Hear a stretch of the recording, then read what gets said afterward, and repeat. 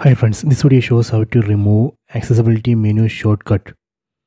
So here you can see accessibility menu shortcut. So I will be showing how to remove this shortcut. First go to settings, tap on the settings up icon, go down, then select accessibility. Select accessibility menu. So here we can see accessibility menu shortcut. So right now it's enabled. So let me disable it. Tap here. Done. So now I have removed accessibility menu shortcut. See, now that shortcut is not visible here. So this way we can easily disable or remove accessibility menu shortcut. So I hope you have enjoyed this video. Please subscribe my channel. Please like and share the video.